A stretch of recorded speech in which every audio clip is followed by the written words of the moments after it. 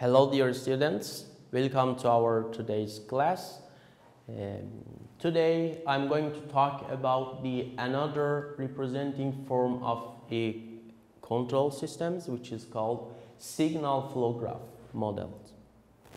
As you learned during this course up to now, you saw that to represent a control system, to represent the relationships of component of a system together, we use the block diagram to showing the linear time invariant system. And also to calculate the transfer function of such system, we use the block diagram, and with simplifying the block diagram of a complex system, we could find the transfer function for that system. But sometimes, or I can say that most of the times, simplifying the complex block diagram is too difficult. For this reason, we prefer to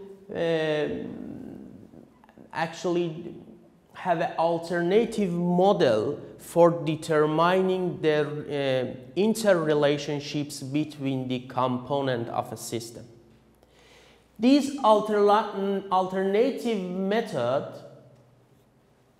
which has developed by Mason and is based on a representation of the system by line segments, is called signal flow graph.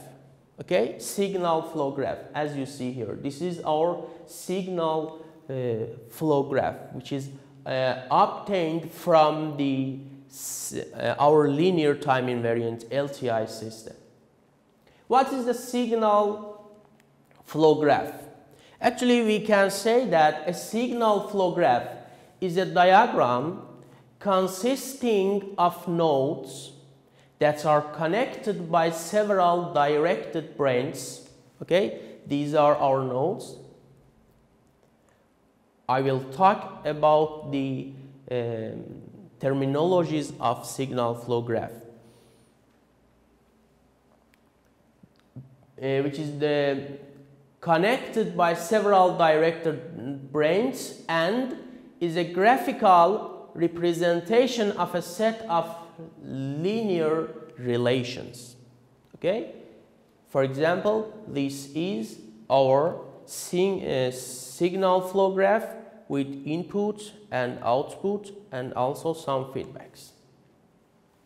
Okay, let's talk about some terminologies. First one is node. What's node? We said that the input and output points or junctions are called nodes, like that.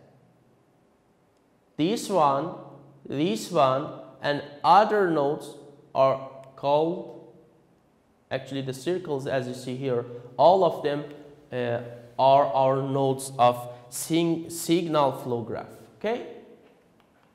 The second one is branch. What's the branch? The nodes are connected by line segments called branch. Okay, this is branch,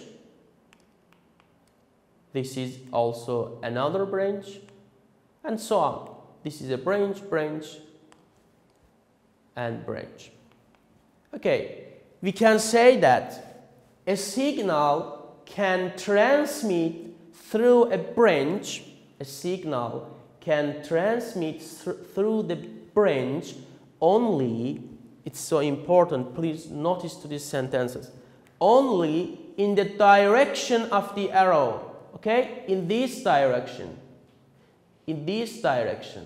and for this branch the signal will transmit through this direction.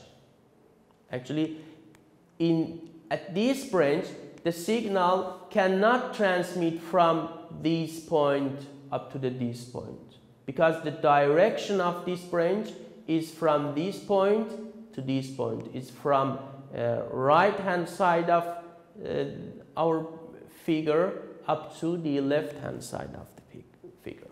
Okay? So nodes, branch, and direction of a signal flow graph. Another term is in source or input node. We say that an input node is a node that has only outgoing branch. This is our source or input node. Has only outgoing branch. Okay? And output node or sink. An output node is a node that has only incoming branch. Okay?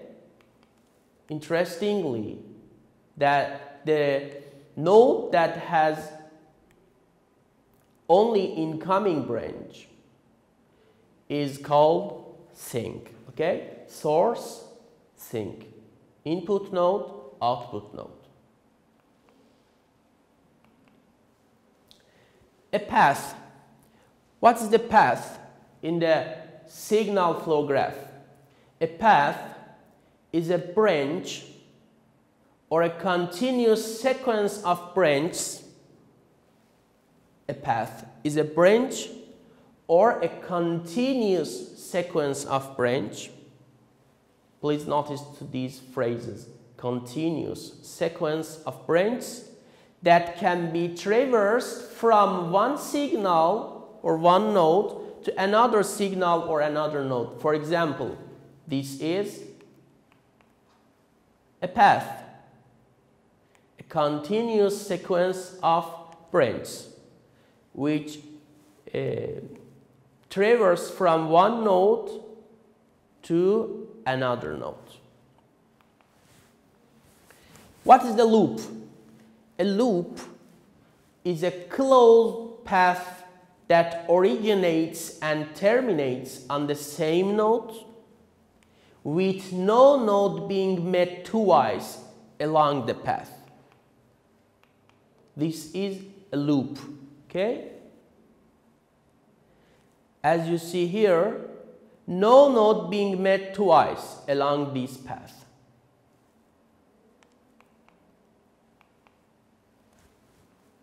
Okay, we say that two loops are non-touching if they do not have a common node.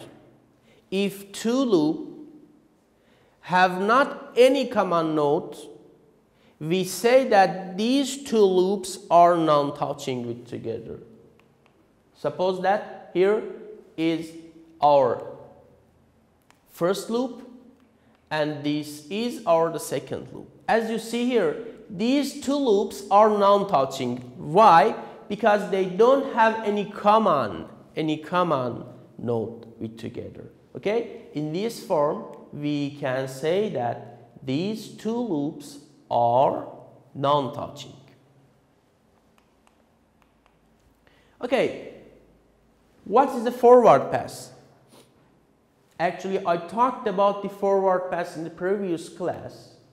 The forward pass is a path that starts at an input node and ends at an output node, and along which no node is traversed more than once. Okay? No node is traversed more than once. For example, this pass is a forward pass. It starts with input node up to the output node. Okay? And all of nodes through this pass have to be traversed one time. Okay, path gain. We said that the product of the branch gains, okay, these are the gain of each branch. For example, the gain of this branch is 1. The gain of this branch is K1. The gain of this branch is -1, and so on. Okay? The product of the branch gains encountered in traversing a path is called the path gain. Okay? So 1 times 1 divided by S times K1 times 1 times K2 divided by S is the path gain of this path. Actually, the gain of forward pass. As I said here, the forward pass gain is the path gain of a forward pass with multiplying, or the product of gain of each branch through this path is called the gain of forward pass. Okay? Now, in a signal flow graph, suppose that we have a value, or actually we have a node which assigned a variable to this node. Okay? So we would like to calculate or find the value of this variable. How can we find the value of this variable? Using signal flow graph. We can say that the value of each variable which is assigned to a node in signal flow graph is equal to sum of all the signals entering to the node. Okay? Sum of all the signals entering to the node. Okay? Only the signals entering to that node. So we can write that y1 is equal to A21, the gain, times the value of this variable. A21 times y2 plus, we said that, sum of all signals entering the node. All signals. Okay, the first one is this signal.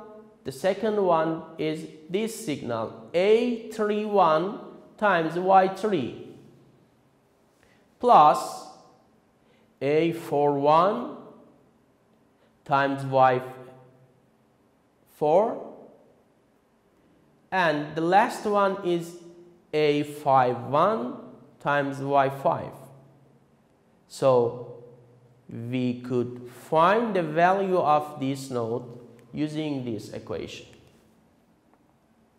Similarly, for another nodes like that, let's write the value of, or calculate the value of y6. For example, this one. We have only one signal entering to this node, so we can write that y6 is equal to A16 times y1. Similarly, for y7 in the same form, and also for y8, we can say that A18 times y1. Okay? So interestingly, we could find the y1 from here, with substituting these terms into instead of y1 in this equation, at this equation, and also at this equation, we can calculate the value of each variables using signal flow graph. This is the signal flow graph algebra. Okay, suppose that we have 3 different branches, okay, in our SFG, okay, which all of these 3 signals start with y1 node and ends in y2. Okay? All of these branches are in the same direction. All of these branches are in the same direction. Okay? So we can say that these three branches are parallel with together. So we can draw one signal or one branch instead of these three branches and add the gain of these three branches with together and write here. So we can say that instead of these three branches, we can draw one branch and add the gain of these three branches with together A plus B plus 3 plus C. Sorry. Okay. If we have some branches connected in cascade form, okay, connected in cascade form, with gain in each signal or branch. Again, we can draw a one branch and multiply the gain value of each branch with together A12 times A23 times A34. Okay, the gain of these three branches. Now, we learned about the block diagram and we saw that how could we calculate and find the transfer function of each system using block diagram. Okay, as you see here, we said that in this case, if we have only one block with the transfer function of GS, we can say that y of s divided by u of s is equal to g of s. And also this is a parallel feedback actually, and this is a closed loop system, and we learned that how could we calculate the transfer function for a closed loop system. Now I'm going to show you there is a relation between the block diagram and signal flow graph. In this case, we can replace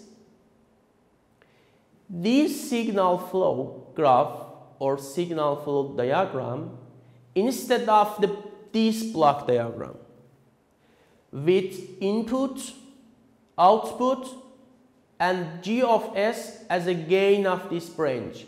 This is the same, this g of s, okay? In the parallel form, again, we will have u of s here, g1 and g2 and y of s, okay? So we can use this signal flow graph instead of this block diagram.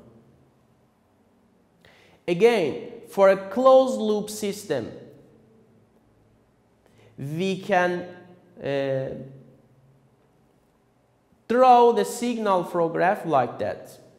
R of s with gain 1, g of s, and in the feedback we will have a negative feedback, so we have to write minus h of s, and here we will have a 1 as a gain of the output.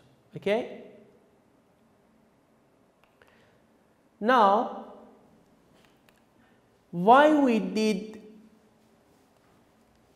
actually replace the block diagram with the signal flow graph? Because using signal flow graph, we can calculate the transfer function of each system using Mason formula. Actually, Mason produced a formula. Using this formula, we can find the transfer function of each system. Let's talk about the Mason formula. In this formula, we said that suppose we have n forward path, okay, and k loops. So the gain between the input node and output node is given by this formula, okay. What is this delta? Or actually, let's talk about first of all n. N is total number of forward paths between the input node and output node, okay? N is total number of forward paths. And pk here is the gain of the kth forward pass, the gain of kth forward pass. I've talked about the gain of forward pass and the meaning of the forward pass also in the previous slides. This delta is determinant of the system. We will see that how can we calculate this determinant, and delta k is determinant of the kth forward path. Okay, let's talk about these phrases. To calculating the determinant of system, we can use this formula. Let's explain. What is the ln? Ln. We said that ln is sum of all different loop gains. Sum of all different loop gains in a signal flow graph. And ln and lm, sum of the gain products of all combinations of two non-touching loops. Okay? If we have two non-touching loops in our signal flow graph, with multiplying these two, the gain of these two loops, and add it together, we can find these terms of our actually equation. Okay? And this one also is sum of the gain products of all combinations of three non-touching loops. If we have three non-touching loops in our SFG, we have to multiply the gain of all of these loops with together and add and write here with minus sign, here with positive sign. Okay? So what about delta k? Delta k is the delta. This is the same formula, that part of the SFG that is non-touching with the kth forward pass. Actually, first of all, we determine the forward pass, the kth forward pass. Okay? The next section of the signal flow graph, for the next section of the signal flow graph, we calculate this delta. So this is called delta k. Let's explain the Mason formula in this example. Actually, at this example, you will see that how can we calculate these terms delta, pk, delta k, and so on. Okay, this is a block diagram of a complex system. First of all, for using the Mason formula, we have to replace this block diagram with a signal flow graph. Okay? How can we do that? Easily.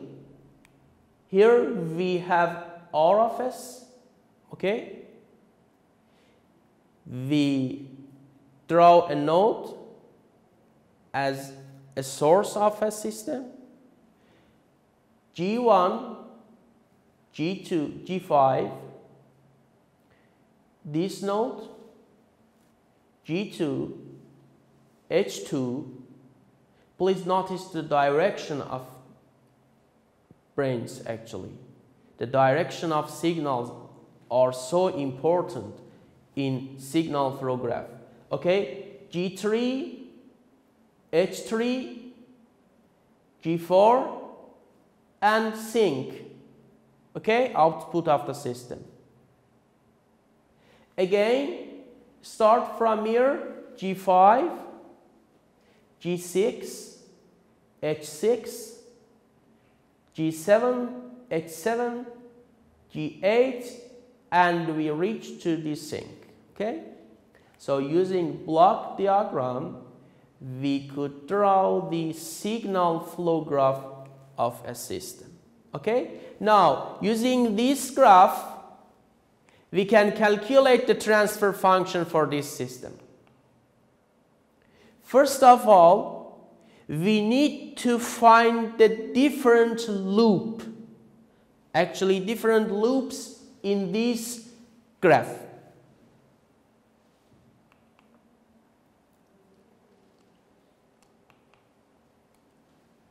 L1 is the first loop. What is the gain of this L1? G2 times H2. L2, G3 times H3. L3, G6 times H6. And the last one, L4, is G7 times H7. Let's talk about the forward path. How many paths we have? How many forward paths actually we have? As you look at this signal flow graph, you can find that we have two different forward paths. The first one is this path, as you see here, G1, G2, G3, and G4. G1, G2, G3, and G4 for path 1. And the second path is, it starts from here, G5, G6, G7, G8, and we reach to the output. Okay? We have two different forward paths, 4 different loops. Now, we should calculate, actually we can calculate the determinant of a system using this information. Now, 1 minus sum of all different loops. How many loops do we have? 4 loops we have. So, using L1, L2, and L3 and L4 and adding all of them, we can calculate the first term of the determinant. What was the second term of the determinant? Actually, we said that sum of product of 2 non-touching loops.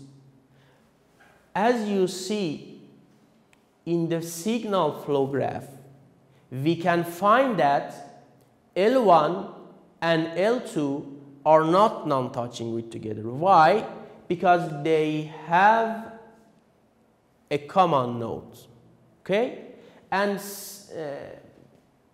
in the same form, L3 and L4 cannot be non-touching loops because they have a common node. Okay? So, but L1 and L4, L1 and L3, L2 and L3, L2 and L4 are non-touching with together because they don't have any common node. Okay, so we can write that L1 times L3 plus L1 times L4 plus L2 times L3 plus L2 times L4 as a second term of determinant. Okay? For the third term, we said that sum of product of 3 non-touching loops. Do we have any 3 non-touching loops here? No. You cannot find any 3 loops that are non-touching with together in this signal flow graph. So we don't need to write anything.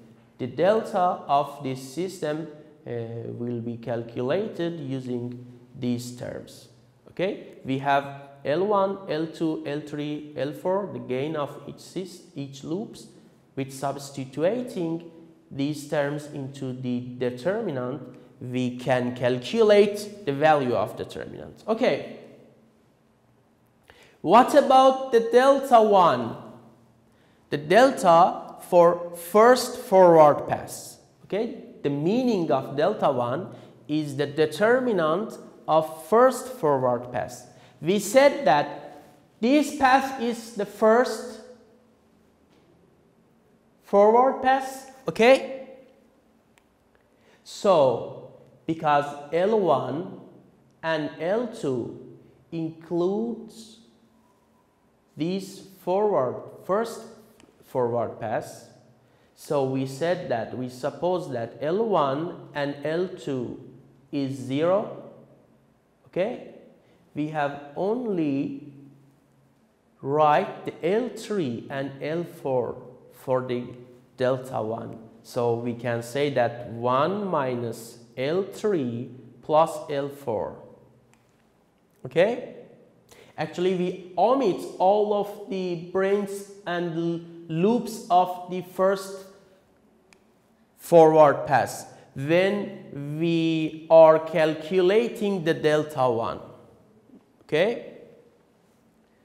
So, as you see here, again, we don't have any 2 non-touching loops. So, we don't need to write anything for delta 1. Similarly, for delta 2, okay, we suppose that all of the loops through this pass is equal to the 0. So L3 and L4 will be equal to 0. Only we will have L1 and L2. Okay?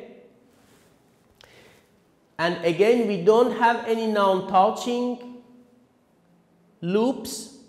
So our delta 2 will be 1 minus L1 plus L2. Okay. Our Mason formula is like that. P1 delta 1 plus P2 delta 2 divided by delta. We could find all of the value of all of these terms. Okay, with substituting the value of these terms into this formula, you can find the transfer function of this system using Mason formula and signal flow graph. Okay? As an assignment, actually, you can draw the signal flow graph of this system and calculate the transfer function of this system as using Mason formula. Okay, I think it's enough for today. Thank you. Goodbye.